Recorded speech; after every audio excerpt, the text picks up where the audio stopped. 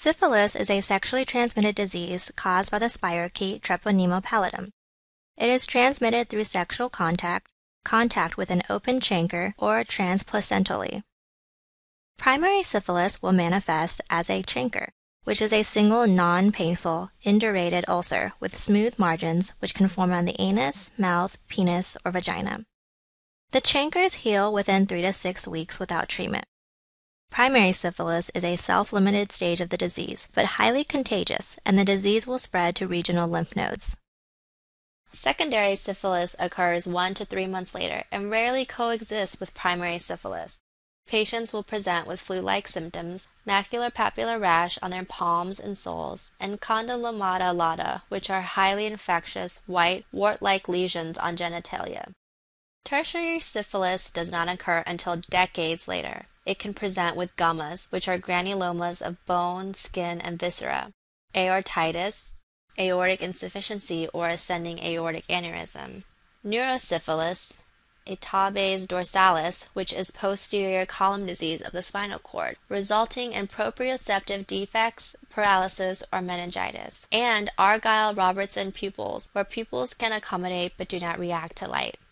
Infants who acquire syphilis through birth may present with saber shins, saddle nose, cranial nerve 8 deafness, Hutchinson's teeth, and mulberry molars. As discussed earlier, Argyll-Robertson pupils can be a sign of tertiary syphilis, where pupils are able to accommodate to light but do not react. VDRL stands for Venereal Disease Research Laboratories. This test, or the RPR, Rapid Plasma Regain, can be used to initially screen for syphilis. VDRL is a high-sensitivity, low-specificity test that detects a nonspecific antibody against beef cardiolipin. This is an antibody produced by a patient with syphilis that reacts in vitro to the extract of ox heart and turns positive 1 week after infection. However, there are many false positives in patients with viral infections, rheumatic disease, lupus, and leprosy, as well as patients taking certain drugs. This mnemonic VDRL can help you remember some of these causes of false positives. To confirm a positive VDRL result as syphilis, do the FTA-ABS test, fluorescent treponemal antibody absorption test, which is a highly sensitive and specific test for anti-treponemal antibody, the earliest antibody to appear after infection. Zoonotic infections primarily affect animals, and humans become hosts accidentally. Transmission is usually via direct contact with the animal in question. We will cover just a few of the bacteria in this chapter, as many will be covered later on or have already been covered. Bartonella is a gram-negative rod that is responsible for cat scratch fever. As its name suggests, Bartonella is transmitted to humans via the scratch or bite of a cat and causes chronic, painful lymphadenitis in lymph nodes near the site of infection. Low-grade fevers may also develop.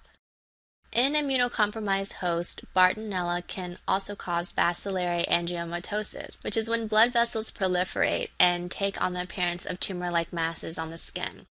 Sometimes these masses appear like purplish nodules and can be confused with Kaposi's sarcoma in AIDS. Biopsy is required to figure out which it is. Borrelia recurrentis is transmitted by the louse and has a recurring fever pattern characterized by spontaneous resolution and recurrence. This is due to the ability of the bacterium to vary its antigenic expression and evade the immune system. It then proliferates in the bloodstream and re-stimulates the immune response after resolution. Brucella, another gram-negative coccoid rod, infects mammals like cows, goats, and pigs. Humans can acquire it when they come in contact with infected meat, aborted animal placentas, or unpasteurized milk. It is extremely rare in the U.S. because of cattle immunization and milk pasteurization. Brucella infections cause intermittent fever, known as undulant fever, because it rises during the day and resolves at night. Francisella tularensis is extremely rare. It is caused by wild rodents such as rabbits and transmitted to humans via tick bite. It causes tularemia, which can manifest in a variety of ways ranging from cutaneous lesions to pneumonia to GI symptoms to eye and cervical lymph node involvement. Pasteurella is a gram-negative coccoid rod. see the gram-negative algorithm, that normally lives in the mouths of cats and dogs. It can cause localized wound infection, cellulitis, and lymphadenopathy following a bite or scratch from an infected cat or dog. Yersinia pestis is an organism important for historical reasons in that it caused the plague or Black Death, which wiped out the population of Europe in the 1300s. It is carried by rodents and transmitted to humans via fleas. It can cause the bubonic plague characterized by high fevers and buboes, which are erythematous, painful, swollen inguinal and axillary lymph nodes. Yersinia pestis can also cause pneumonic plague, which has respiratory and constitutional symptoms and an even higher mortality rate than bubonic plague. Gardnerella vaginalis causes vaginosis and is not an STD. The key buzzwords for this infection are that there is a fishy odor to the vaginal discharge, and diagnosis involves seeing clue cells under the microscope. Remember, for most rickettsia, this includes Rickettsia rickettsii and Rickettsia typhi, you will see a triad: headache, fever, rash, or vasculitis. The rash is due to the replication of rickettsia within blood vessels. With Ehrlichia and Coxiella burnetii, you will not see a rash. You should review these different Rickettsia species and their vectors, but don't spend too much time trying to memorize each organism's vector. Instead, focus on Rickettsia rickettsii, which causes Rocky Mountain spotted fever, characterized by a rash that starts peripherally on the hands and moves in centrally to involve the trunk. This is in contrast to Rickettsia typhus, which starts on the trunk and moves outward to the palms and soles. Also, keep in mind that Coxiella is a strange one of the Rickettsia family and doesn't seem to behave like Rickettsia at all. There is no rash, no whale-Felix reaction, which we will discuss in a moment, no arthropod vector, and Rickettsia is not even in its name.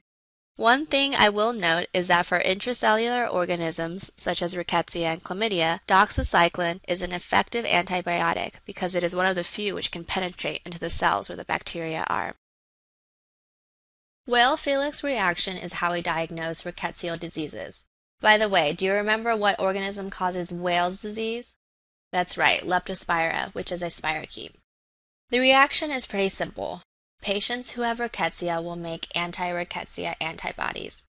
When you mix patient's serum with Proteus antigens, the anti-rickettsial antibodies cross-react against Proteus O antigens and cause clumping or agglutination. We didn't really talk about Proteus, but you may recall seeing it in the gram-negative algorithm. It is a gram-negative rod lactose non-fermenting oxidase-negative organism, in the same category as Salmonella and Shigella. You don't really need to know much about Proteus except that it can cause UTIs and it is urease positive. Which other gram-negative organisms did we talk about that are urease positive? Yes, that was H. pylori and Klebsiella. These organisms can split urea into ammonia and CO2. The ammonia gives urine an alkaline pH, which is how Proteus UTIs are diagnosed. So, the whale-Felix reactions help us to diagnose rickettsial infections. But which rickettsial disease won't be picked up by whale-Felix again? Yes, that would be Q fever caused by Coxiella infection. We've already discussed Rickettsia rickettsii, but this section also provides a mnemonic, CARS, to help you remember that rashes on the palms and soles of the body could be caused by Coxsackie A virus, rickettsia, or syphilis. We'll talk about Coxsackie virus in the virology section. Now we'll talk about chlamydia. This obligate intracellular organism is unique because of its replication cycle. If you look at the figure here, you will see that chlamydia can produce infectious particles that are similar to spores, known as elementary bodies. These infectious particles can exist outside cells and are protected from the elements by their cross-linked peptidoglycan exterior. When this form is taken up by host cells, the elementary body transforms into a reticulate body. This is a metabolically active form of chlamydia, which can amplify DNA, RNA, and protein production using the host cell's ATP. Reticulate bodies are visible under microscopy as cytoplasmic inclusions. Once there are enough reticulate bodies to sustain production, intracellular elementary bodies are made that can then be extruded from the host cell, starting the cycle all over again. Chlamydia trachomatis is the most important of the chlamydia species you should know. It is a sexually transmitted disease that can cause infection of the eyes and genital tract, and in neonates can also infect the lungs. Chlamydia pneumoniae and Chlamydia psittaci are causes of atypical pneumonias. Here is a list of the many Chlamydia trachomatis serotypes and the diseases they cause. Types A, B, and C are more common in Africa and can cause blindness and chronic infection, which is easy to remember since A, B, and C are the first letters in Africa, blindness, and chronic infection. Types D through K are probably the most high yield for the step 1 and are associated with urethritis, pelvic inflammatory disease, and neonatal pneumonia and conjunctivitis. Lastly, types L1 through L3 cause lymphogranuloma venereum. Finally, the last gram-negative organism we will discuss. Do you remember what is unique about mycoplasma? That's right, they don't have a cell wall and cannot be gram-stained, and are also the only bacteria whose cell membrane contains cholesterol. You should remember that mycoplasma causes atypical pneumonia. Other important causes of atypical pneumonia are Legionella and Chlamydia. It is called atypical pneumonia because its symptoms are not actually that severe, but if you were to check a chest x-ray of these patients, you would see diffuse interstitial infiltrates that make the pneumonia seem as if it would be much worse. Mycoplasma can cause the body to make a high amount of IgM antibodies, which become directed against red blood cells at low body temperatures around 28 to 31 degrees. These are called cold agglutinins, which you will hear more about in the hematology chapter. Therefore, you could check for mycoplasma at the bedside by simply taking some of the patient's blood in a vial and sticking it in some ice to observe for clumping of the red blood cells. Mycoplasma pneumonia is resistant to penicillin because it has no cell wall, which is the target of penicillins. However, it can be treated with tetracycline or erythromycin instead.